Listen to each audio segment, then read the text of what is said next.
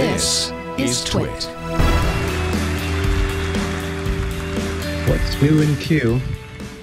It's amazing we're here to talk about Android's version 10. Oh, good. This is exciting. First of all, give us a dessert that begins with Q. And we get to celebrate a milestone together. Today, there are over 2.5 billion active Android devices. Apple claims 1.2 billion, I think. And today, we want to walk you through what's coming next in Android Q. Innovation, security and privacy, the central theme of the Q release, and digital well-being. And Google I/O. A lot has changed since 1.0. Smartphones have evolved from an early vision to this integral tool in our lives. And they are incredibly helpful. Looking ahead, we see another big wave of innovation coming to make them even more helpful. Q shows Android shaping the leading edge of mobile innovation, with over 180 device makers around the world. Driven by this powerful ecosystem, many innovations have been first on Android, from large screens to the first OLED display.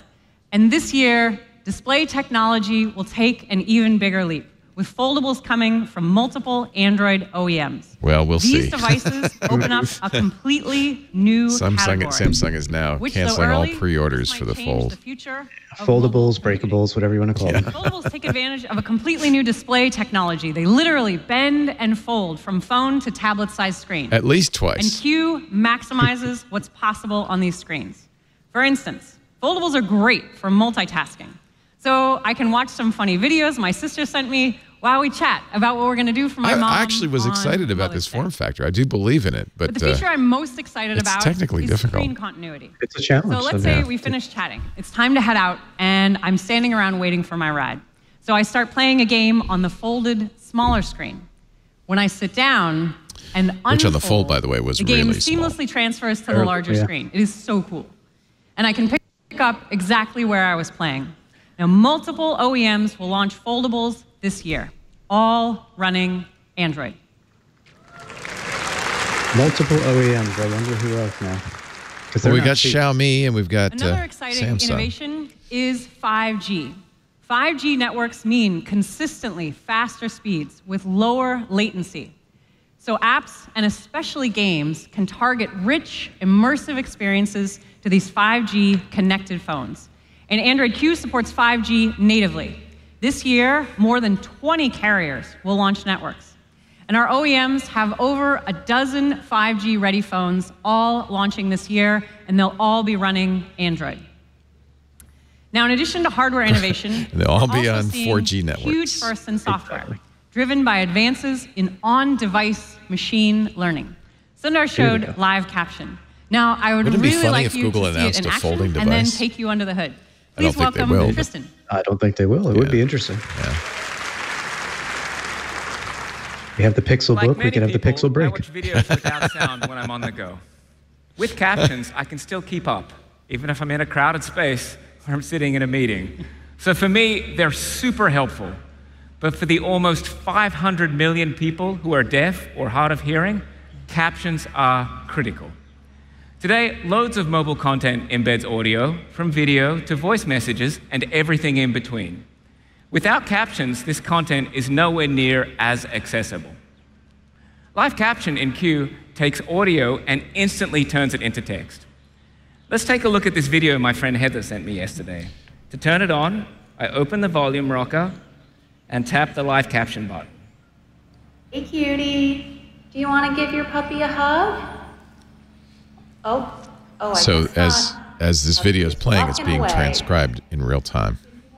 So as you can see, these captions appear in real time. Works in the background on the video. video. Normally never have captions. I don't think so. I think it's all done on the device as it's playing back. Yeah. But they really need to move those captions down. Oh, okay, good. He's moving. Oh, you can move. But what makes this feature so incredible is that it's entirely done on device. In fact, it doesn't need to be connected to the internet at all.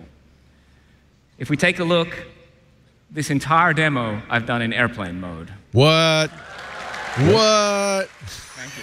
Thank you, Tristan. And by the way, that's transcribed W-U-T. How is this possible? Google. Okay. It's because of a huge breakthrough in speech recognition that we made earlier That was a this year. very cool reveal. This once required streaming audio to the cloud to run a 2 gigabyte model for processing.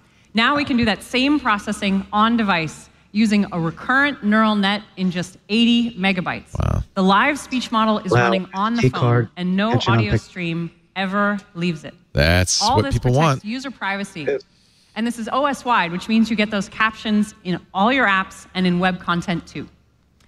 Now, the same on-device machine learning powers another useful Q feature, which is Smart Reply. With Smart Reply, the OS helpfully suggests what you'll type next. It'll predict the text you'll type, even emoji, and it's a huge time saver. What's really cool is this works now for all messaging apps in Android. Like in Signal, you can see the OS providing these helpful suggestions. And Smart Reply can now even predict the actions that you'll take. So say a friend sends you an address, and normally you'd copy and paste that into Maps. That's kind of a hassle. With Smart Reply, you just tap, and it will open for you. And all this is saving you Moving time. all these features from the app On-device level all the machine way down learning to the powers OS. everything from these That way incredible everything will breakthroughs work. like live caption to helpful everyday features like Smart Reply. And it does this with no user input ever leaving the phone, all of which protects user privacy. Now, And do there's one devs more have to addition to do Android anything Q to that's get the small, user but you've been input? asking It us is. about for a while. And that is Dark Theme. And we're launching it in Q. It's so funny how people love dark theme. I So love me some you can dark activate it by theme. I using the admit quick it. tile or by turning on battery saver, and in fact, it will help you save battery. Your OLED display is one of the most power-hungry components in your phone, so by lighting up less pixels will save you battery. It's fewer pixels. So that's innovation. But we feel all innovation must happen within a frame of security and privacy. People now carry phones constantly, and we trust them with a lot of personal information. You should always be in control of what you share and who you share it with. And that's why the second area we'll cover, and the central focus of the release, is security and privacy. Now, over the years, Android's built out a huge set of protections already. File-based encryption, SSL by default, secure DNS, work profiles, and many of these were first on Android. Android has the most widely deployed security and anti-malware service of any OS, with Google Play Protect. It runs on every device, and it scans over 50 billion apps a day.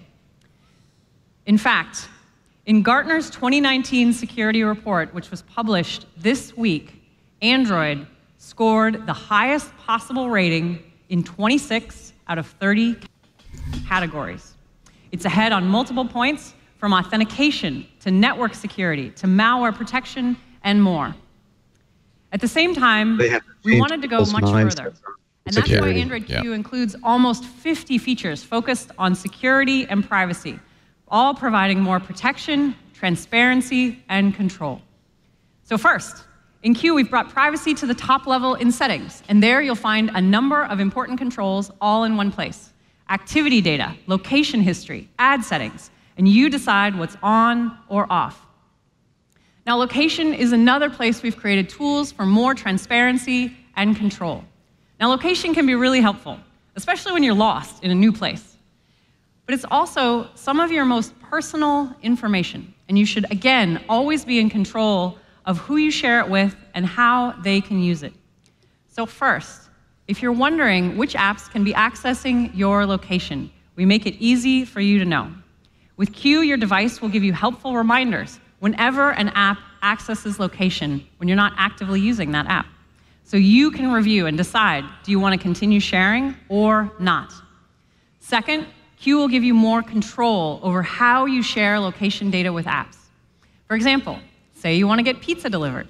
You can choose to share your location only while the app is in use. And as soon as you close, you'll stop sharing. This has been an iOS feature Finally, for a long what if you're time. wondering, what kind of location do all my apps have? In Q, we've brought location controls to the forefront in settings. So you can quickly review every app and change location access with simple controls.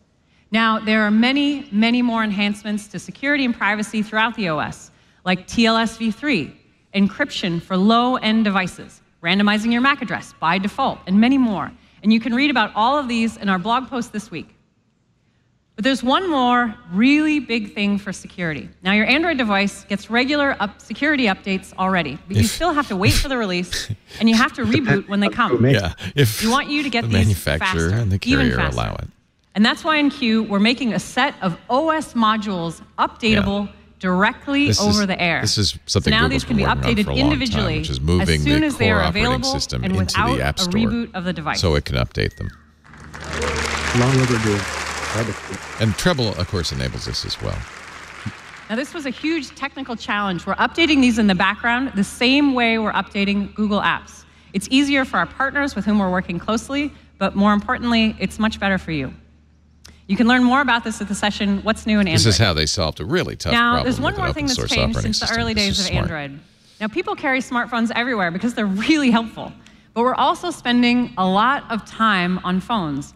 And people tell us sometimes they wish they'd spent more time on other things. Yes. We want to help people find balance Life. and digital well-being. Yes. And yes, sometimes this means making it easier to which put your watch is device she wearing? away entirely and focus on the times that really matter. It's big. That's why last year, we launched digital well-being tools with dashboards, app timers, flip I'm to gonna guess shush, that and they're wearing wind the down to help you fossils, set the phone but, down and get remember to Google sleep at acquired, night. And these tools are really helping. a lot of App the timers assets of help users Fossil. stick to their goals over 90% of the time. And users of Wind Down had a 27% drop in nighttime They usage. bought If you're not using these Fossil's already, I would smartwatch really tech recommend for them. $40 million back This in year, January. we want to help even more with distraction. A lot of times, I just want to sit down and focus to get something done. And when I'm trying to do this, like working, maybe it's studying for you, I don't want email or anything else to distract me. And that's why we've created a new mode for Android. It's called Focus Mode. When I enter Focus Mode, I can select the apps that I find distracting. For me, that's email, the news. So now they're turned off, and I can really get to work. Those apps that distract me are disabled. But I can still keep texts because it's important to me that my family can always get a hold of this me is a smart way to do until it. I come out of Focus Mode. And then everything is Or- back. or granular Focus do not Mode is disturb coming to mode. Yeah. devices on P and Q this fall. And on P, so it'll be backported to Android Pie. Now, finally, I want to talk about families. For 84% of us parents, technology use by our kids is a top concern. In the US, the average age Yeah, that of kids definitely getting looks like a phones Fossil is watch. now 8. In Q, Family Link parental controls will be built right into the settings of the device. So when you set up a device for someone in your family, Family Link will help connect it to a parent. And you can review any apps that your child wants to install. After Kids that, aren't gonna like you this. can set daily screen time limits. You can check, where are the apps where my kids are spending time? And you can set a device bedtime so your kids can disconnect and get to sleep.